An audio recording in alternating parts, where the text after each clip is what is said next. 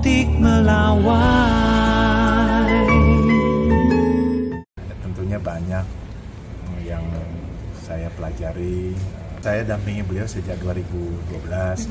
Tentunya banyak yang saya pelajari terkait dengan kepemimpinan beliau, dan tentunya kita mengetahui bahwa selama beliau menjabat, infrastruktur semuanya dibangun, mulai dari tol, waduk, dan ada embung khusus Jakarta diselesaikan, penanganan banjirnya, Jatiluhur, terus Karian, sampai dengan posisi ke Jakarta. Sekali lagi saya ucapkan terima kasih untuk beliau, dan tentunya juga selain memenai Jakarta, infrastruktur se-Indonesia juga dibangun, dan itu menjadi contoh yang baik bagi saya sebagai staf beliau. Dan selama mendampingi beliau,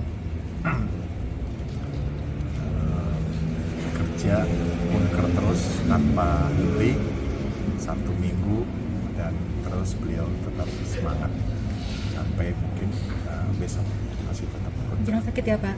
Ya, semoga semuanya sehat selalu. Istana maupun kunjungan kerja, tentunya setiap hari, apalagi pada saat kita kunker ke daerah, situasinya kan pasti berbeda-beda, dan itu kesannya berbeda-beda. Setiap titik pasti saya memiliki sebuah kesan yang mendalam lah, kira-kira terkait dengan pendapat masyarakat, hubungan beliau dengan staf, hubungan beliau dengan para menteri, dan seterusnya.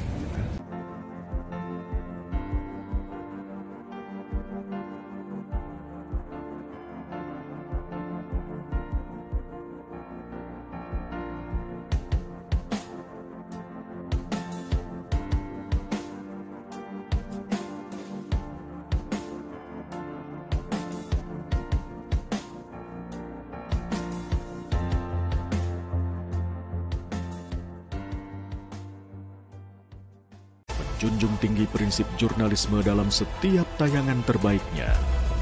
Menghadirkan berita bernilai sebagai referensi.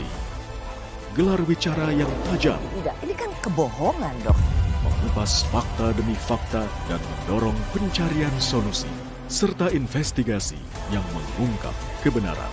Rosi, Satu Meja, The Forum, Sapa Indonesia Malam. Nilu, ikuti semuanya bersama Kompas TV.